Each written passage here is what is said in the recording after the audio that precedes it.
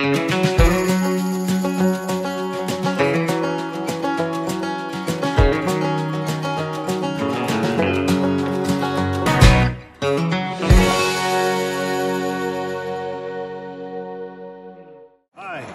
Atkinson.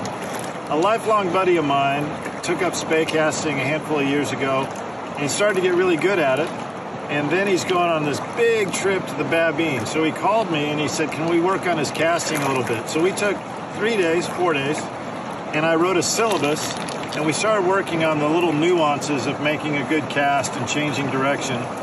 And then he started to record these little clips so that he could review them later. So what you're about to see is a collection of those clips. They're not professional, but they're pretty good, and I hope they help you. I'm a big student of learning styles and figuring out how somebody learns. So once I figured out how John learned, I was able to communicate directly to him. My philosophy is, number one, learning styles, listening to the student. Number two, understanding exactly how to make it simple. Spey casting is simple. And so we were starting to work on how to make a solid two-handed cast very simply. And number three is, don't use jargon. So hopefully some of these are great. And if you would like more, you can find me on the interweb, and I'd be happy to help your casting too.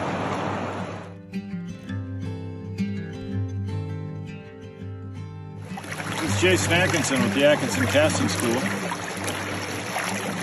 Most people in the Northwest learn their ABCs by watching Sesame Street. That was the pinnacle of our education. And watching the Sesame Street, we've learned A, B, C, D. So in spey casting, we've learned the same shapes because that's the only thing we can come up with. This is a direction change called the circle C. And the C is painted with my rod tip. C to C, just like to C. And so what I'm going to do is that rod tip's going to be up here, and I'm going to make a C, and that's going to throw the line above me and put it into position. Two parts, above me and into position. So here it is, C. There's no violence. This is a pacifist thing. There's no killing it. We're not circling the line up here. We don't need to do that. All we need to do is paint a little C like this. C to D. Oh! Okay, so there's two mistakes that people make on this. Two. The first mistake is that they don't complete the C. They only do a half. And so when you only do a half, it looks like this. They come up here and they go, whoa! And then they go to a D. Obviously, if you go to the D there, you've got no tension on the water. No line contact. So the first mistake is, or the first solve, is to finish the C all the way around. So if you look at my rod tip, where my rod tip is, I make the C and I finish below it at the same thing. Remember, in grammar school, you're graded by how good your shapes are on those pieces of paper. So you have a big circle C, a big capital C, a little C, a nice A. You've got to complete the letter. C. That's the first solve. The second solve is people do this and then they come straight back. You see how that lifts the line up? See all that?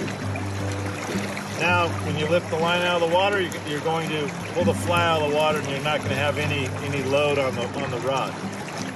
Always have to have the fly in the water to load the rod. Anytime it's out of the air, you're just waving a big stick at that point. So I come here, and the solve, instead of coming here, the solve is real simple. Low to D. C. And then low. See, now I'm pulling all that water, all that line is coming off the water. So if you ever look at the guys on making big fancy smancy casts on Instagram, they're having all this rooster tail kick up. And the reason is contact on the water, which is loading the rod. C, low, D. Whoop. I'll show you one more time. The lower you can go to your D, you're ensuring contact. D, C, D.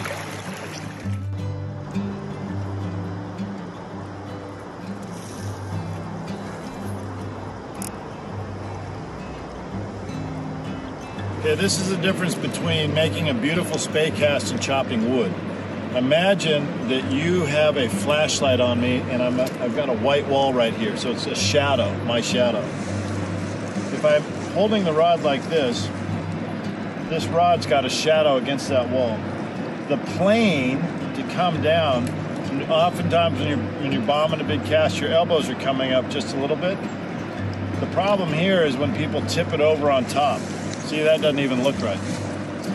So the plane on that shadow line is I come down this way. So it's down and then forward. It's down and then forward to my stop. If I start the motion up here, or if I'm bringing it down like this, see where my rod is? My rod's forward. And forward is chopping wood. This is down the plane and then over. The difference right there is hanging on to that load longer and shaping the cast. You can do it by this. I'm obviously over-exaggerating this shadow right here. See that line? Right here, shadow. Boom. That will hold the load. If I come here and I just chop wood, I give all the power away at the top. See that? Moving here and to chop wood, I'm just open the loop up. Here, I'm on plane, it's loaded, load, release it.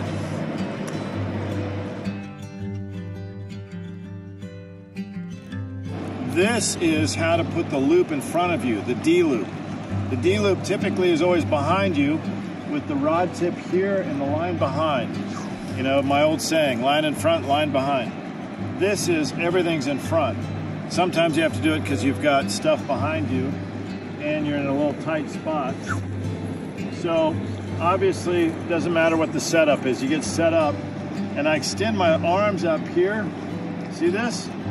And roll. The loop then was right in front of me. That buys me the space. In order to do that, I extend my hands. It's a little awkward, but I don't really care as long as I'm in control of the line. And boom. That is the loop in front.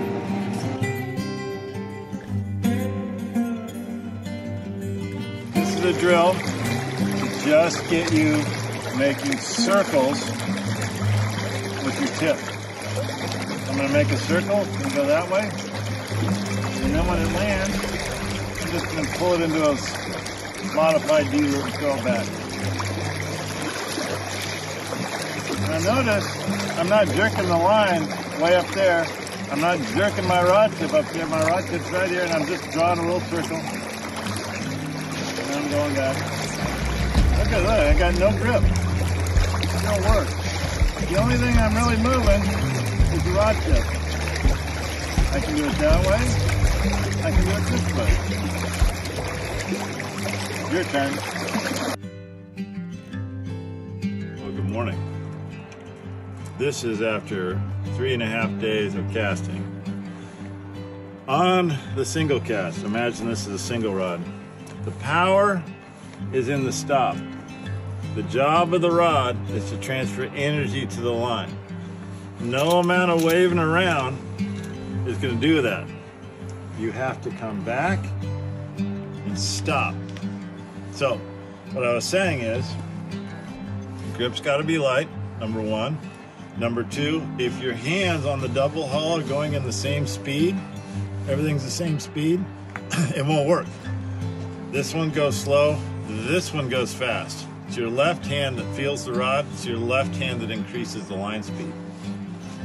So, your back cast is more important than your forward cast.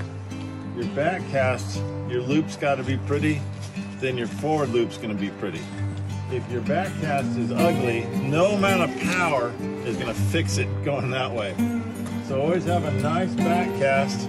Stop, load, hang on to the load, forward, and that forward stop, firm stop, shoots it forward.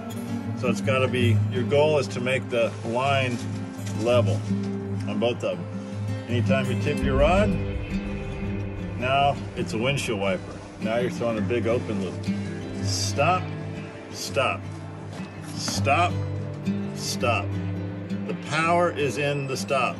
Stop, stop. When you stop the rod, then the fly rod's doing what it's supposed to do, which is transferring energy to the fly line. I'm Jason Atkinson. Stay here next week when Mr. T will be my guest celebrity.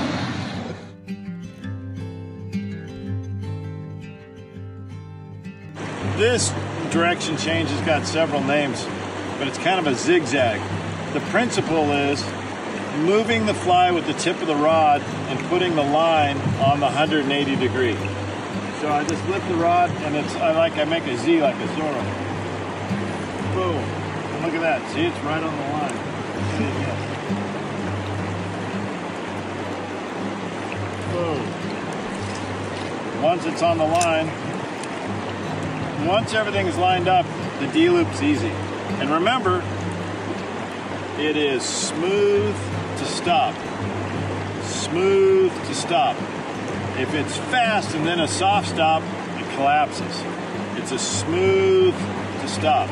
And the stop means you stop the rod, but the tip is still transferring energy to the line. Stop, and then when you stop. Now, a friend of mine, when he was a little boy, his dad had a jet boat, and they were going upriver, and they hit the sandbar, and they're probably doing 40 miles an hour, and they hit the sandbar and stop, and the little boy was ejected forward about 20 feet. That's exactly what smooth to stop means. Stop, boom, transfer that fly line forward.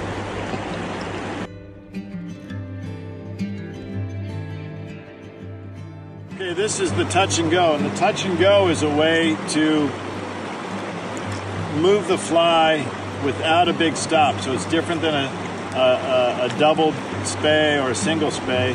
It's a really efficient way to move the fly. So again, my right hand is downstream on this one, and so I'm going to keep all the fly off my right downhill. The trick to this one is starting with the tip right about here.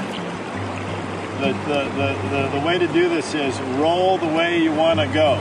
So I want to go over there, so I'm going to make a circle that way. Touch, go.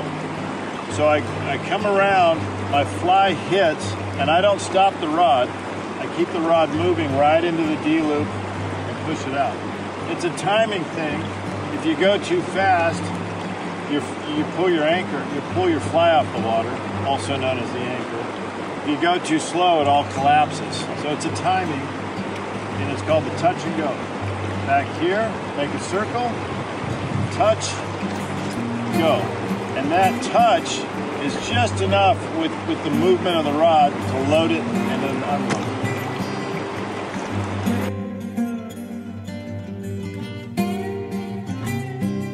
The flying A. This is a direction change. It works best on your downhill hand. So right now, my downhill hand is my strong hand, which is my right hand. It starts with the tip low, and I'm going to take it up and down, and it's going to make the line do a little pirouette. Not a circle, but kind of a pirouette. And so I'm going to go up, down, and then I'm going to reach forward, and that reach is going to put the fly line right here on the 180 degree rule. So it's pretty simple. Up, boom. See that? Now everything is lined up on the 180. I'll show you again. Up, boom, and now I just do a D-loop. And it works perfect every time. Here we go with a cast yet to be named, Mr. Jason Atkinson. Here we go, restart. Ooh, look at that.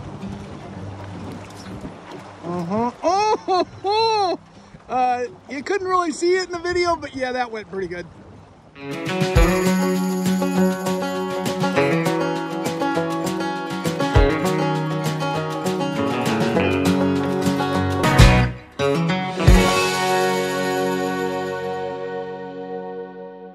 Okay, now give me a circle C right here.